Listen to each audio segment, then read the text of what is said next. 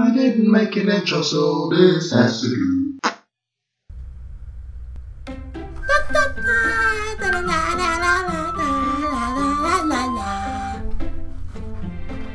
Doki Doki!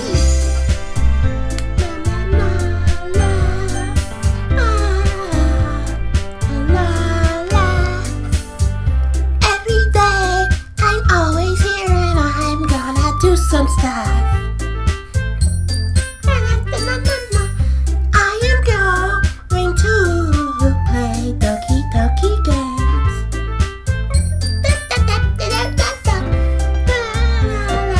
I forgot the lyrics.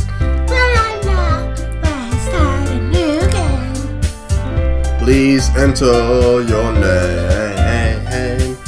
My name is obviously BrokeBot.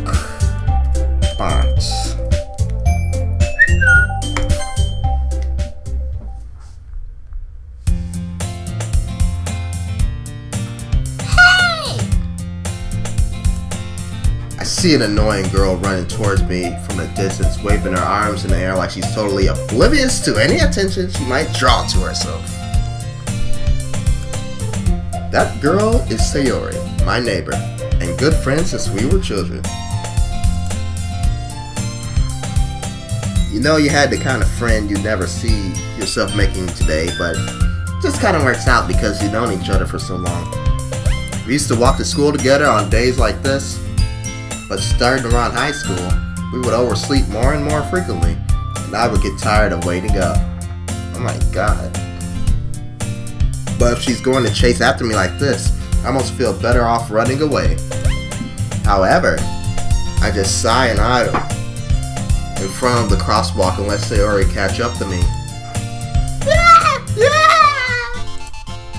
I overslept again. But I caught you this time. Maybe, but... Oh, that's me. Maybe, but only I decided to stop and wait for you. You say that like you were thinking about ignoring me. That's mean, BrokeBot. Well, people stare at you for acting weird. They don't want them to think we're a couple or something. Fine. But you did wait for me after all. I guess I don't have to be... I guess you don't have to be in it. I guess you don't have to... I guess you don't have it in you to be mean even if you want to. Whatever you say, Sayori.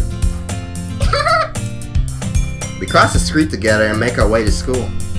As we draw near, the streets become increasingly speckled, with other students making their daily commute. By the way, BrokeBot, have you decided on a club to join yet? A club? I told you already, I'm not really interested in joining any clubs. I've been looking either. That's not true. You told me you were joining a club this year. Did I? I'm sure it's possible that I did. In one of our many conversations where I dismissively go along with whatever she's going on about. Oh my gosh, I'm a jerk.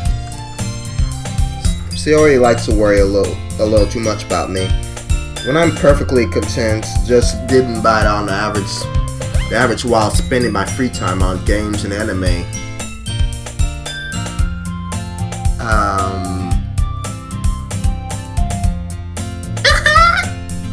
I was talking about how I'm worried about you all learning how to socialize or have any skills before college. Your happiness is really important to me, you know. And I know you're happy now, but I die at the thought of you becoming a NEET for a few years because you're not used to the real world. Does that mean like weeaboo or something?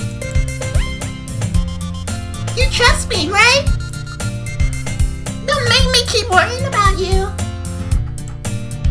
Alright. I'll look at a few clubs if it makes you happy.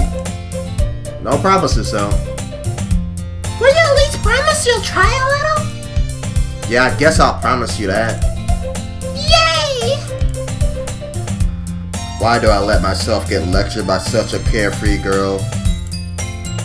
More than that, I'm surprised I even let myself relent to her.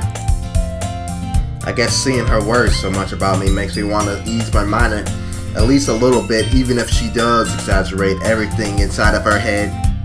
She sounds kind of like Mango. The school day is as ordinary as ever, and it's over before I know it. After I pack up my things, I stare blankly at the wall, looking for an ounce of motivation. Clubs. Sayori wants me to check out some clubs. I guess I have no choice but to start with the anime club, because I love anime so much. Huh? Sayori? Sayori must have come to the classroom while I was spacing out. I look around and realize I'm not the only one left in the classroom. I thought I'd catch up. Oh. I thought I'd catch you coming out of the classroom, but I saw you sitting there and spacing out, so I came in. Honestly, you're even worse than me sometimes. I'm impressed. You don't need to wait up for me if it's going to make you late to your own club. Well, I thought you might need some encouragement, so I thought, you know. Know what? Well, you can come to my club. Sayori. Yeah? There is no way I'm going to your club. Mimi. Sayori is the vice president of the literature club. Not that I was ever aware that she had any interest in literature. In fact, I'm 99% sure she only did it because she thought it would be fun to help start a new club. Since she was the first one to show interest after the one who proposed the club, she inherited the title Vice President. That said, my interest in literature is guaranteed to be even less. Yeah, I'm going to the anime club. Come on, please! No, I really like anime. Why do you care so much anyway? Well, I kinda told you the club is... Well, I kinda told the club yesterday I'll bring in a new member. And Natsuki made cupcakes and everything! Did you say cupcakes? Did you say cupcakes? Don't make promises you can't keep. I can tell if Sayori is really that much of an airhead, or if I can't tell if Sayori is really that much of an airhead, or if she's so cunning after I planned all of this out. Maybe she is a genius. I let out a long sigh. Fine. I'll stop by for a cupcake, okay? Yes, let's go! And thus, today marks the day I sold my soul for a cupcake. I dejectedly follow Sayori across the school and upstairs, a section of the school I rarely visit, being generally used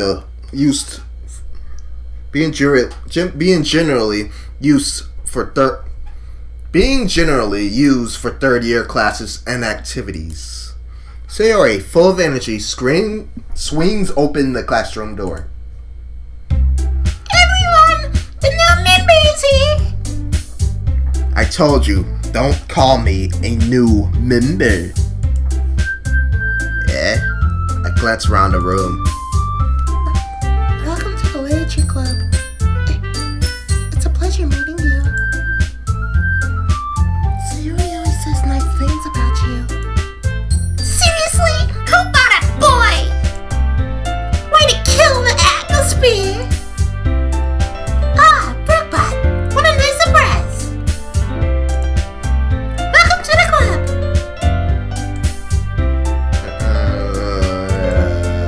All words escape me in this situation. This club, it's full of Incredibly cute girls! What are you looking at? If you want to say something, say it! Sorry. Natsuki, girl with a sour attitude, whose name is apparently Natsuki, is one I don't recognize. Her small figure makes me think she's probably a first year. She is also the one who made cupcakes according to Sayori. Sorry guys, no lewds this time. You could just ignore her. You could just ignore her when she's moody. You can just ignore her when she's moody. Sayori says that quietly into my ear and turns back to the other girls. Anyway, this is Natsuki. Always full of energy. And this is Yuri, the smartest in the club. Don't say things like that. Yuri, who appears comparably more mature and timid, seems to have a hard time keeping up with people like Sayori and Natsuki. Well, it's nice to meet the both of you. And it sounds like you already know Monica. Is that right? That's right. That's right. That's right. It's great to see you again, BrokeBot. Monica smiles sweetly. We do know each other. Well, we rarely talk, but we were in the same class last year. Monica was probably the most popular girl in class. Smart, beautiful, athletic. Basically, completely out of my league. So, having her smile at me so genuinely feels a little, you too, Monica. Come sit down, BrokeBot. We made room for you and a table so you can get to sit next to me or Monica. I'll get the cupcakes. Hey, I made them. I'll get them. Sorry, I get a little too excited. How about I make some tea as well? The girls have a few desks arranged on the table. As I already mentioned, it's been widened so that it's been widened so that there is one space next to Monica and one space next to Sayori. Natsuki and Yuri walk over to the corner of the room, where Natsuki grabs a wrap tray and Yuri opens the closet. Still feeling awkward, I take a seat next to Sayori. Natsuki proudly marches back to the table, tray in hand. Okay, are you ready? Ta-da! Wow! Natsuki lifts the foil off the tray and reveals a dozen white, fluffy cupcakes decorated to look like little cats.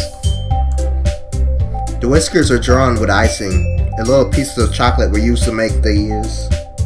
So cute! I had no idea you were this good at baking, Natsuki.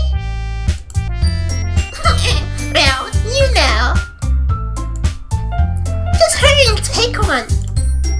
Sayori grabs the first one, then Monica, I follow. It's delicious! Sayori talks with a mouthful as she already managed to get icing on her face. I turn the cupcake around in my fingers, looking for the best angle to take a bite. Natsuki is quiet. I can't help but notice her sneaking glances in my direction. Is she waiting for me to take a bite? I finally bite down. The icing is sweet but full of flavor. I wonder if she made it herself. This is really good. Thank you, Natsuki. Why are you thanking me? It's not like Haven't I heard this somewhere before? made them for you or anything. I thought you technically did. Sayori said... Well, maybe. But not with... You know. Dummy. Alright. I give up on Natsuki's weird logic and dismiss the conversation. Yuri returns to the table, carrying a tea set. She carefully places a teacup in front of each of us before setting down the teapot next to the cupcake tray.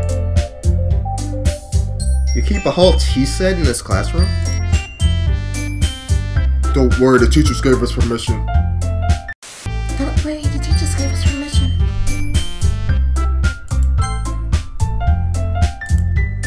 It's a good thing I saved.